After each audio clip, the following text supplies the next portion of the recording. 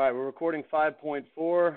Today's lesson is specifically for Mr. Josh Kelsey, which is a fictitious name, by the way, of a real student. Josh Kelsey. You don't know how to spell Kelsey. There's two E's in there. All right, sinusoids. Sinusoids. What's the key word in sinusoids? Sine. Very good. Sine. So sinusoids are going to be the graphs, the functions of two of the six trig ratios that we have. And can you guess which two? Cosecant? That's a guess. What'd you say? Sine would be a pretty obvious guess, right? Sinusoids. How'd you come up with cosecant? Reciprocal. Yeah, it's the reciprocal of sine. Not a bad guess. So the graph of sinusoids could be sine, which is obvious, and it's reciprocal cosecant. Not a bad guess. Anybody else want to take a guess, like cotangent? Are these called cotangent usoids? No. Is there another trig function that has that same sound in it? Cosine. Right, we abbreviate it cos, but the function is cosine. It's spelled like this, cosine. So we have two functions that involve the word sine, and sinusoids are two functions. Do you think it's going to be sine and cosecant or sine and cosine? Just a guess. Sine and cosine, we have one vote. In a democracy when only one person votes, that's the winner. Right. If you've turned 18, make sure you vote.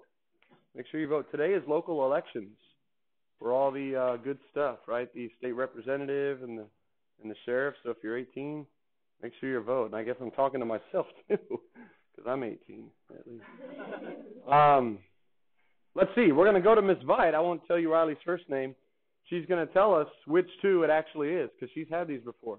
Sinusoids are the graphs of sine and cosine. Yes. Sine and cosine. Very good. These guys here. So, Weston, that was a great guess on cosecant. It was a logical guess. But it turns out the sinusoids are the graphs of sine and cosine. Now, these are very important functions, and this is why we group them together. Let's go back to their definition. Sine of theta and cosine of theta on the unit circle in terms of x, y, and r. What was the definition of sine of theta? Y over r. You are getting on to the next one already, which is what? X over r, right? Sine, y, height. That's how you remember. Sine measures the height of your triangle. Cosine, x, width. That's how you remember that one, right? These are very special ratios because they are the only two of the six ratios that have what in their denominator? Look at the screen for a hint. R, right? They are the only two that have R in the denominator. If you don't believe me, list them all out and look. They're the only two. What is R in our unit circle, or just in general? It's the radius, right? And what do we know about the radius? It's always positive. If the radius is 0, you don't have a circle at all. You have what's called a dot, a degenerate circle. It's a point. And, of course, R can't be negative in this case. So if R is always positive, we first of all know that the sine, S-I-G-N, of the sine and cosines is determined by the x and y coordinate exclusively. That's kind of important. And here's something else that's worth making note of. If you drew a generic reference triangle right here, let's make it a little bit bigger. There we go. R ends up being the what-nuse of our triangle? The hypotenuse, right? Very good. And what do you know in any triangle that actually exists? The relation between the hypotenuse and the other two sides. Size-wise. What do you know about the hypotenuse compared to the other two sides? It's always larger. Yeah, if you actually have a triangle at all, R is going to be greater than X and R is going to be greater than Y. Now, we know that we have these quadrantal angles, right? When Y is 0, we've collapsed the triangle down to the x-axis, and when x is 0, we've collapsed it down to the y-axis. But if there is a triangle at all to be had, R, the radius, is the hypotenuse in that reference triangle. And it's the hypotenuse, so it's bigger than both x and y. Now, that is important because what does that tell you then about the ratio of y to r and x to r? r is bigger than y and r is bigger than x, flip it around. That means that y is smaller than r and x is smaller than r. And if you have a ratio of a small number to a big number, what do you know about the value of that ratio? It's going to be less than 1. Yes, very good. Now, because they can be negative, we know that the absolute value is going to be less than 1. Because we can have negative y and negative x depending on where they live. And they're the only two ratios then that could, well, they're not the only two that could be less than 1, but they're always less than 1, we should say. Now, here's something else to consider. When we collapse the triangle down to the x-axis and the y-axis, of course, we know at the extremes what is, for instance, the sign of pi halves. Could be on your positive 1, right? And what is cosine of pi? Well, pi is over there, so it would be negative 1, right? So when we collapse the triangle down, these become the absolute largest ratios they can be. So their absolute value is actually less than or equal to 1. But here's the upshot of that. You'll never have a sine ratio or a cosine ratio ever whose absolute value is bigger than 1. Because if you do, you're saying that the hypotenuse is smaller than one of the shorter sides, right? And that's a pretty good math punchline, right? Did you hear about the hypotenuse that was shorter than the shorter side? No. I need to work on my jokes. Right? That's funny because it doesn't happen. It can happen. Okay, one last thing we're going to talk about here. For what values of theta will we have a sine and a cosine ratio? That is, are the sine ratios and the cosine ratios ever D and E? You've had D and E as some of your answer choices, right, on your using the unit circle quizzes? When do we get D and E in our ratios? When the what's equal to 0? Numerator or denominator? The denominator, right? For instance, tangent of pi halves. What's tangent of pi halves? D and E, because the ordered pair of pi halves is 0, 1, and it's 1 over 0. So you get D and E, or undefined, a type of infinity, when the denominator is 0. Our denominator for the sine and cosine ratio is r. Is r ever equal to 0? No. So these are the only two functions, as I mentioned before, that have r in their denominator. So these are the only two trig functions that are continuous for all theta in the whole wide world in the set of real numbers, whether you're in degrees or radians. We have all the coterminal angles that are outside one rotation. There is no angle theta that exists that doesn't have a sine ratio or a cosine ratio associated with it. And believe it or not, they're the only two that are that way, that are continuous for all theta, because all the other ratios have either an x or a y in their denominator. And on the unit circle, on the coordinate plane, x can be 0 and y can be 0. Now, it's this important property of continuity, perhaps, that is the reason why we clump the sine and cosine functions together and collectively call them what? Sinusoids. Okay? So there you go. There's your brief introduction to the specialness of sine and cosine. They're also the ones that appear on the unit circle as the x and y coordinate. So they do kind of stand out in the very beginning. What you're going to notice also is from sine and cosine, you can express all the other four trig functions in terms of sine and cosine. And we've already been kind of doing that because we've been using the unit circle to generate the other four. So sine and cosine, very special, right? Who are the two most special trig functions of the six? Sine and cosine, right? And so we put them together in a family called the family of sinusoids, right? Okay, so here we go. We're going to sketch the graph of sine of theta. That is, we're going to take the ratios for the sines of these triangles that are formed on the unit circle, and we're going to plot them on the coordinate plane. So we're going to jump off the unit circle. It's like we're unwinding the unit circle. So here's what we're going to do. Just like in Algebra 1, when we are trying to graph a function, let me go ahead and make the function f of theta is going to equal sine of theta. Okay, this is what we're looking at. What's our independent variable? Theta, right? You can rotate around to any theta, stop wherever you want, independently, your choice, and then you're going to have a triangle whose size depends upon that choice. So we're going to make a table of values, theta and sine of theta. just like in Algebra 1, we had x's and y's. And we're going to pick some values here. So this should be a good little review here. Let's choose some nice values of theta, like 0. Let's stay in radians. So if I plug in a 0, what's f of 0? Well, it's sine of 0. What's sine of 0? 0, right? Sine of 0 is 0. Let's rotate up to pi 6. What's sine of pi 6? Should be fast, right? 1/2. Yep, good. Let's do pi thirds. What's sine of pi thirds? Square root of 3 over 2, which is about 0.86. Just an FYI. And then we'll rotate up to pi halves. What's sine of pi halves? Pi halves. I skipped pi fourths. I went from pi 6 up to pi thirds, and now I'm straight up at 90, so pi halves would be 1. So notice what's happening to your sine ratios as on the unit circle we rotate through quadrant 1 from 0 degrees to 90 degrees essentially.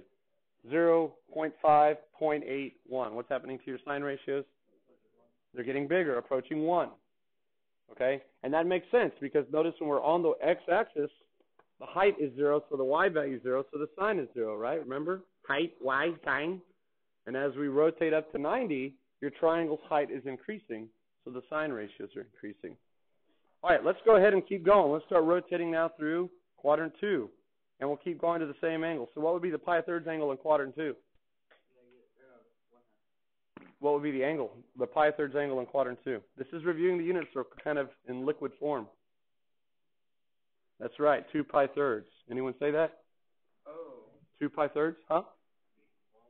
Yeah, so now what's sine of 2 pi thirds?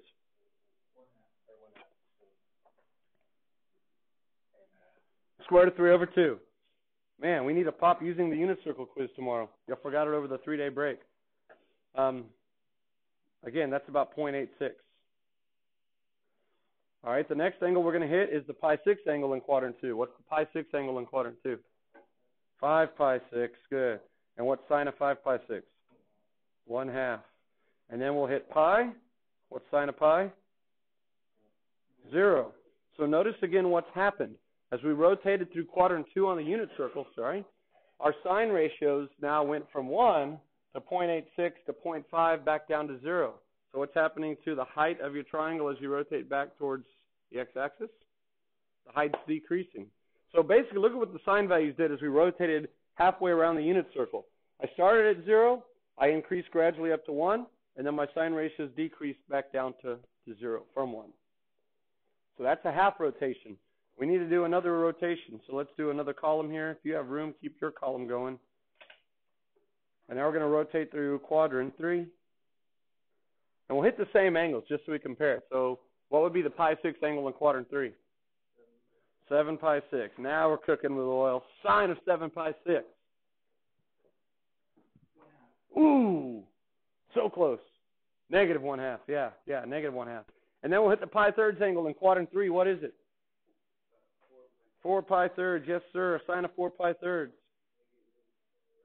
Negative square root of 3 over 2, which is about negative 0.86. And then we hit the next angle, which would be 3 pi halves. What's sine of 3 pi halves? Negative 1.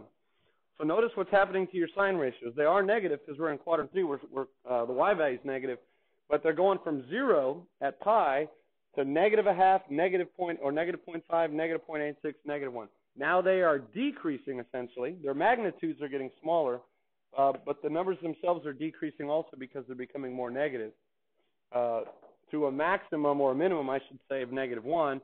And as we rotate now through quadrant 4, finishing up one rotation, after 3 pi halves, what would be the next angle we would hit? The pi thirds angle in quadrant 4? Well, first we rotate through 5 pi thirds. And what's sine of 5 pi thirds? Negative square root of 3 over 2, which again is negative 0.86. And then we'll hit the 11 pi 6, which is negative 1/2. And then we come around full circle, literally to 2 pi, and sine of 2 pi is 0. Now, we did skip the pi fourths angle. If you wanted to have those extra points in there, you can be more accurate on your graph. But notice one last thing here. As we rotate from quadrant 4, we go now from a minimum of negative 1, and the magnitudes and the values are now increasing gradually back up to 0. And if you notice the symmetry, all the ratio values end up being the same. Now, if I were to go around a second rotation and stop at all those coterminal angles to the ones that I have here, what would the sign ratios be at each of the coterminal angles? The same, right? Because coterminal angles have the exact same trig ratios. So if I could do it for one rotation from 0 to 2 pi, I can then transfer that to any other rotation. So let's go ahead and plot those points. We basically have a set of ordered pairs, x comma y, that we created right here, x comma y. And we can plot them on the coordinate plane. So we need an x and y axes. So here's my y-axis, and there's my x-axis. We'll make it kind of long. All right, let's plot the points. What flavor should we use for sign? Pick a good flavor. Blue flavor. Okay. We're going to plot the point. So the first point is 0, 0, also known as the origin. There it is, the origin. The next point is pi 6 1/2. Oops. Well, here we go. We probably need to set the table before we eat, don't we? Let's do something real quickly here. Let's come over here just arbitrarily and call that 2 pi. That's one rotation. So now I can fit my values from the y-axis to 2 pi. Are you okay with that? Now that we have 2 pi arbitrarily drawn, just look at the distance from the y-axis to 2 pi and cut it in half. Bisect it on your iPad, and we call that what? Pi. Okay? Let's do it one more time. Look at the distance on your iPad between 0 and pi. Bisect it on your iPad and call it what? Pi halves. Good. Now the distance between pi and 2 pi you could bisect, and you're counting by pi halves now, right? These are your quadrantal angles. So 1 pi halves, that's 2 pi halves. The next one would be 3 pi halves. Yeah. And then 4 pi halves is 2 pi. And if you needed more, 5 pi halves, so on and so forth, you can keep going. That allows us to kind of put our marks down in relation to the quadrantal angles. Okay, so let's do that. The next point would be pi 6 comma 1/2. Well, let's do one last thing before we put our points on here. We know that it's going to hit a high point of 1 and a low point of -1. So let's go ahead and label the y-axis. That's what I mean by setting the table. We've got our x-axis and our y-axis all set up, and now all we have to do is plot points. All right, so back to blue. Pi 6 comma 1/2. So pi 6 is going to be really, really close to the axis. It might be somewhere right there. But notice, even though I'm closer to 0, I'm not quite halfway to pi halves yet. I am already halfway up vertically. See that? As I venture out just by 30 degrees, which is a third of the way to pi halves, my y values have already increased halfway to 1. All right, the next one would be pi thirds comma 0.86. So that would be the next mark. This would be pi thirds here. I'm not going to label it. But now it's going to be somewhere about right there. And then at pi halves, it actually equals 1. Now, the beauty of plotting these points is, you know, as we've already said, sine and cosine exist through a continuum. There are other sine and cosine values that are off the unit circle that exist in between these. You can infer what they're going to look like just by plotting the points. You can actually connect the dots, and that's the last thing we're going to do here. Okay, rotating past pi halves, we had 2 pi thirds. 2 pi thirds is going to be equidistant off of pi halves from this other mark, and it's 0.86 again, so it has the exact same elevation as this one over here. And then we're at 5 pi 6, which is 1/2, so it's going to be right there. And then at pi, we were back down to 0. So notice you could see the symmetry there already between 0 and pi. The y values go from 0, they increase up to a max of 1, and then they decrease at the exact same rate back down to 0. If you wanted to get more accurate, you could plot more points. Okay, now let's go into the third quadrant. We're going to have 7 pi 6, which is going to be about right there, and we're at -1/2. So again, we're rotating 30 degrees past pi, a third of the way towards 3 pi halves, but we're already halfway down to the min. All right, the next value over here is going to be at 4 pi thirds, and it's -0.86, so about right here. And then at 3 pi halves, we're back down at 1. And then we continue to rotate. We're at 5 pi thirds, and we're at -0.86, bless you. 11 pi 6, we're at -1/2. and 2 pi, we're back down to 0. Okay, that's fun, isn't it? You did that in Algebra 1. You now have an idea of what the function sine of x looks like, where theta is mapped on your x-axis in radians, and sine of theta, the ratios, the unitless ratios, are graphed on the y-axis. Now this is what's important. When we use radians, of course, the x-axis has units of what? Radians. What are the units of radians? There are no units, okay? And on the y-axis, when we plot the actual sine ratios, the units for the sine ratios are what? None, because you're taking the ratio of two side lengths. So it's feet to feet, meters to meters, and they divide out.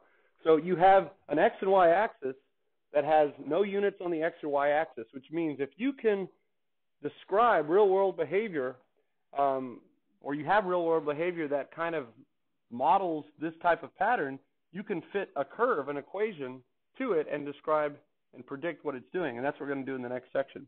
But for now, here's what we want to do. And some of you have already done it. We're going to connect the dots, okay? If we connect the dots, it's going to look like this, to a high point of 1, and then we're going to come down, and then we're going to come down here to the 3 pi halves, and we're going to finish up here.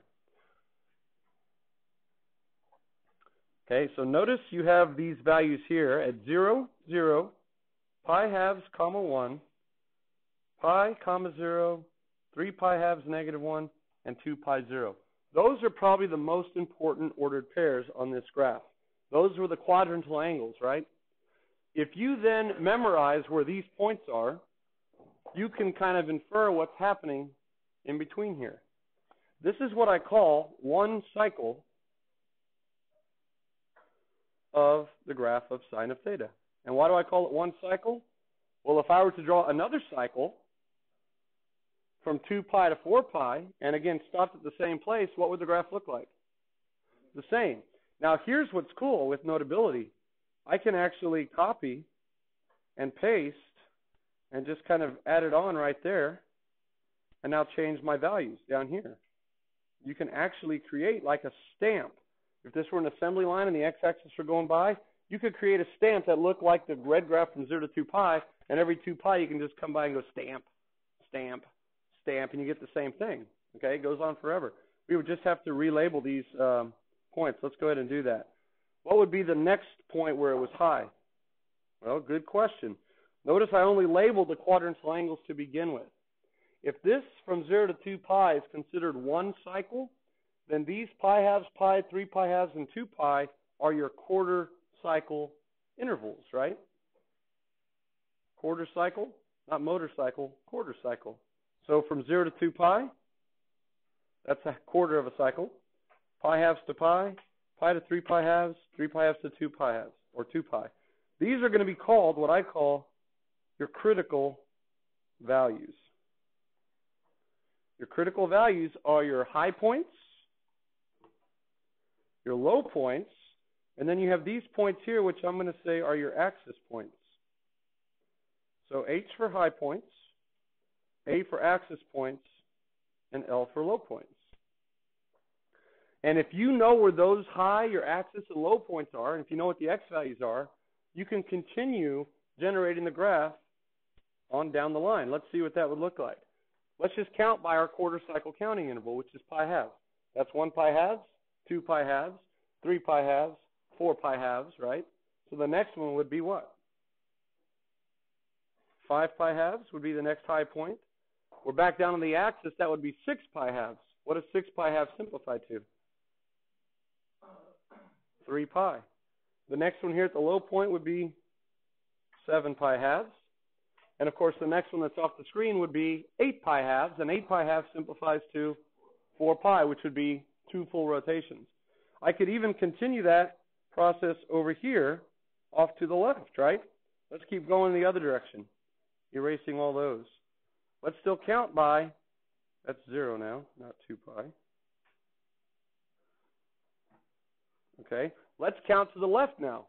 We're on the axis. If we go left, our next critical value is the low point. We're still counting by pi halves, so it would be negative pi halves, negative 1 pi halves. That would be negative 2 pi halves, which is negative pi. The next one will be a high point, which would be negative 3 pi halves. And the next one will be negative 4 pi halves, which is negative 2 pi. And we can continue this process indefinitely, going out to the right as far as we want, and going out to the left as far as we want. Y'all seen a graph like that before? In your science class? What have y'all studied like that? Y'all might call these waves, wave functions. And you measure the wavelength, right? You measure the wavelength from crest to crest or trough to trough, right? And sound waves can be modeled using these types of things. There's lots of things that could be modeled. Waves themselves can be modeled using this type of function. We're not going to call the wavelength. We're going to call it the period, okay? The period. This is first period, right? And we meet every day at the same time. So the period that we're going to define is essentially going to be what y'all call the wavelength. So it's going to be the length of one cycle. I don't call them waves, I call them cycles. But that's the same thing, just different terminology. Basically, it's going to be the smallest distance of theta for which the graph repeats itself. So the period of our function here is what? How often does this thing repeat itself? 2 pi, very good. Now we know that 2 pi is reasonable because that's once around the unit circle.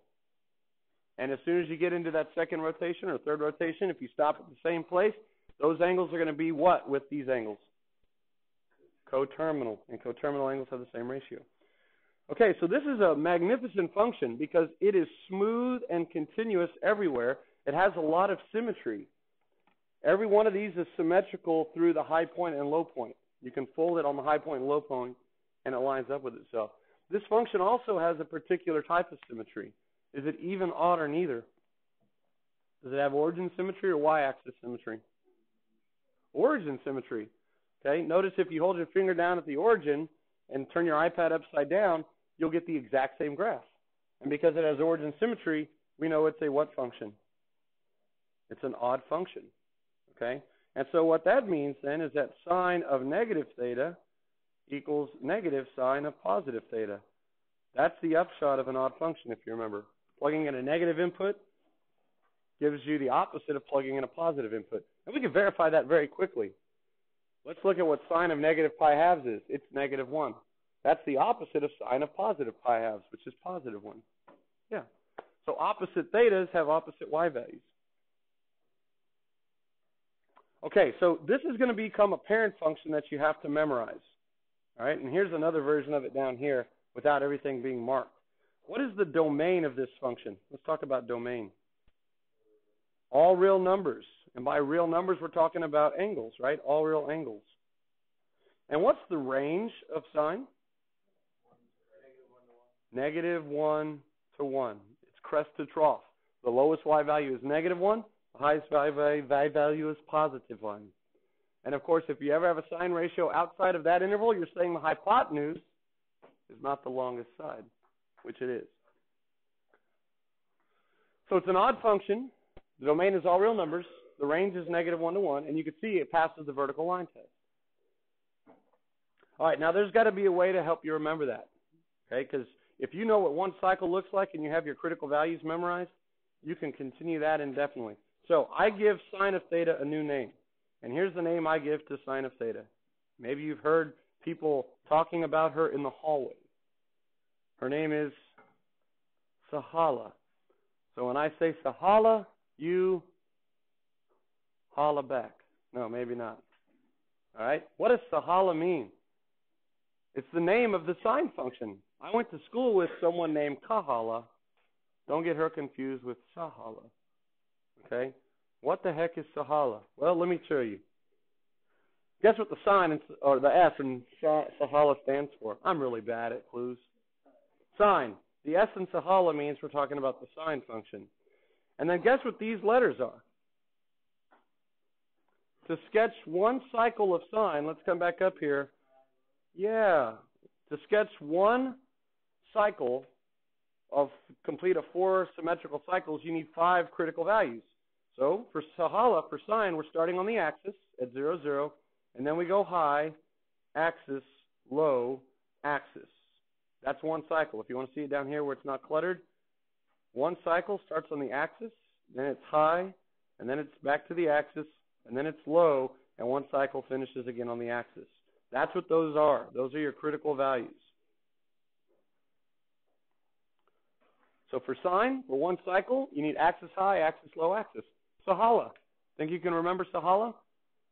It's your new parent function, Sahala. Yes, it's different for cosine. We don't want to call cosine Kahala just like I don't want to call you Joseph. Right? Now, Sahala and cosine, whatever its name are going to be, they're going to be in the same family like you and your brother, but they do have different names. Okay? They look similar, like y'all look similar, right? They look very similar, like y'all look similar. And if I gave Sahala the test for cosine, Sahala would take it home and keep it in a safe place for cosine until cosine was ready for it. Yeah, I don't know if we're going to have time to meet cosine today and give it a name because we're running out of time. How many minutes? I forgot my watch today. 9. We have 9 minutes? Okay. I think we might have a chance to do it. Let's jump down here. Here's Sahala. Okay, and again, it's shown there. The period is 2 pi. That's the length of one cycle. It's the wavelength.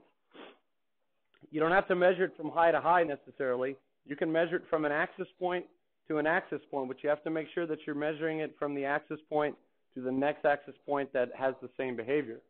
So we're starting at the axis point that's going up to the next axis point. That's not a full cycle because it's going down, so you'd have to come all the way over here to 2 pi where it's back on the axis going up. So you can measure the wavelength of the period from any point to its next coterminal. Like if you started right there, you're at that point going up. The next point over here that's coterminal with it would be that one. And how far apart are those 2 points? 2 pi. Yeah. Okay. Very cool. Here's the standard transformation form, because we're not just going to be sketching Sahala all the time.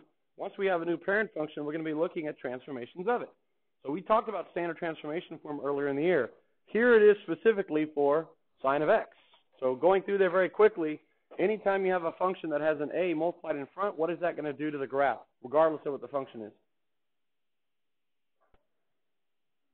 When you all speak at once, I can't hear anybody. Vertical stretch or compression by a factor of either a or 1 over a. Yeah, it's going to be your vertical dilation factor. The b, which is on the inside, is going to be multiplied. It's your horizontal stretch or compression. And then your c, which is on the inside affecting the graph horizontally, that's going to be your horizontal what? Shift. And then your plus d is going to be your vertical shift. Yeah. So all of the same things that we studied before with other functions are going to apply to the sine function and eventually the cosine function. But we have a specific nomenclature for the sine transformations. What does nomenclature mean?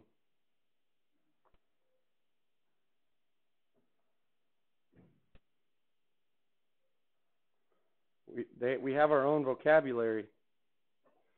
There's a unique lexicon that's prescribed to these sine functions.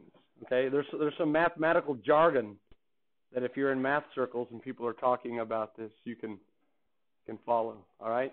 How much time do we have now?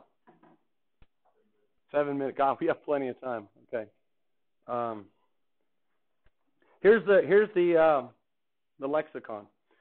The a in the front is still going to be the vertical dilation factor. But if I take the absolute value of it, because it could be negative, which still would reflect it across the x-axis, we're going to call it the amplitude of the sine wave, the amplitude. So if you come over here, if you were to multiply that function by, let's say, 3, what it would do is it would make the graph 3 times taller. Okay?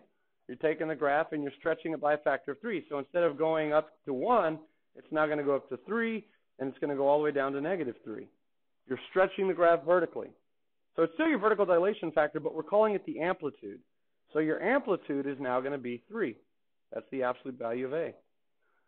Now think about amplitude. When you're talking about sound waves, you probably know the word amplitude already, right? The amplitude is the wave height. Okay? And by wave height, we don't mean all the way from high to low. We mean from the center axis, okay, which we're actually going to call the sinusoidal axis. It's that middle line that runs through there. It's the x-axis for plain old sine. So the wave height is the distance from the sinusoidal axis, the A values, to either the high or the low. Now, if you have a sound wave, what do you think increasing the amplitude does to the sound? It makes it more intense, which means it makes it louder, right? So if you increase the amplitude of a sound wave, you don't change the pitch, the note itself, you just change its intensity, you change its decibel level. And it's easy to remember that because they have these machines that when you plug into them, they make the sound louder. They're called what? Amplitudifiers, right? They're called amplitudifiers, or what for short? Amps, right? They're called amps. But amps is short for what? Amplitudifiers. Yeah, they started out as amplitudifiers, and then people were like, that's too long, so then they just call them amplifiers, and then someone just said amps, right? And pretty soon they're just going to be called A's. I'm guessing, if the trend goes. But they're really called what? Amplitudifiers. Amplitudifiers. Nice. But it's still your vertical dilation factor. How much time do we have, Weston? 4 minutes. Okay, sweet. B. Let's do B. The absolute value of B. B is still going to be your horizontal dilation factor, right? It's going to stretch it or compress it horizontally like an accordion. Alex Meissner's coming pretty soon, isn't he, to Brontex? I don't know who that is. The Orsfest guy? Yeah. So it is going to be a horizontal dilation factor, but it has a very particular meaning for sinusoids. B itself, the one that's visible in the equation, becomes the number of cycles or the number of full waves in a 2 pi distance, okay? For example, if I were to look at sine of 2x, what would be my B value? 2. What's that going to do to any graph if you multiply x by 2? Horizontally compress it by a factor of 2. So the x value at 2 pi is now going to be at pi, and it's going to look like this. Because I compressed it by a factor of 2, how many cycles do I now see where I used to see 1? 2. Well, I used to see 1 from 0 to 2 pi because that's the definition. So B is the number of cycles from 0 to 2 pi. And because B is 2, I see 2 cycles. Now, that is not the frequency. In science class, you talk about the frequency. The frequency is a little bit different because B tells you the number of cycles in a 2 pi distance, and the frequency tells you the distance per cycle. So how would those be related? The frequency, actually the frequency is the B value. I'm getting it backwards. The frequency does tell you the number of cycles per distance. If you look at it and you see how many times the wave goes by in a prescribed distance, that's the frequency. So the absolute value of B is your frequency, and it's the reciprocal of the period, which is kind of good to know. The period is the length of one cycle. So you're actually measuring how long it takes to make one full cycle. That's the period. The frequency does a little bit different. It says, now I'm going to establish a predetermined amount of time, and I'm just going to count how many full cycles I have in that prescribed amount of time. So the period and the frequency, or the wavelength and the frequency, are what? Reciprocals. You might have had this equation in your science class. F equals 1 over lambda. Lambda is your wavelength. We're mathematicians, not scientists, so we use a different letter. We use P for period, but the wavelength and the period are the same. We'll both use F for frequency. I think we can agree on that. Okay, we'll stop right there, and we'll pick up with what C is tomorrow. So we got amplitude, and we have period and the number of cycles in 2 pi. Our sinusoidal graph. Then we're going to start sketching them, and then the next section we start applying them. Don't forget to turn in your calculator.